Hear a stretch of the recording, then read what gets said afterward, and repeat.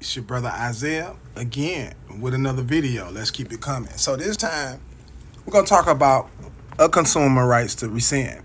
All right. So what is a consumer? A consumer is a natural person that usually acquires services for personal, family, or household purposes. Right.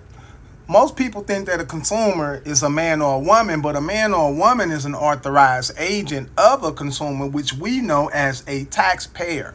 So as time goes on, you'll learn more about what I'm talking about. So let's deal with consumers' rights to rescind. Now, this is coming from Title 15, 1635A.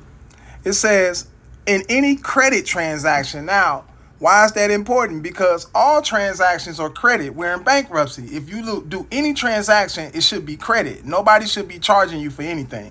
Let's get that understood. So in a credit transaction in which a security interest is or will be retained or acquired in the consumer's principal dwelling, each consumer whose ownership interest is or will be the subject to the security interest shall have the rights to rescind the transaction, except for transactions described in paragraph F of this section. For the purposes of this section, the addition to existing obligations of a security interest in the consumer's principal dwelling is a transaction.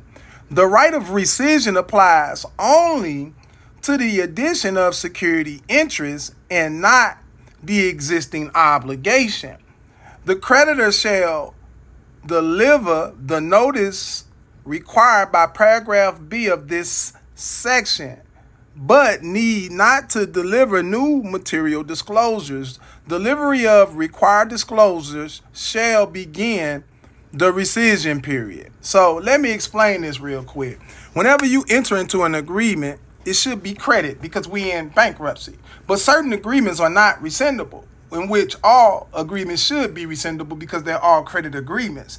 But you have the right to rescind that agreement, meaning not be liable to have to pay anything. But you must exercise this right within a specified time, and it must be done correctly. It's a lot of people rescinding, but they don't even know the true process. If you want to learn more about your rights to rescind and things like this, follow me at thepeoplesremedyinc.org. It's your brother Isaiah. Peace and love.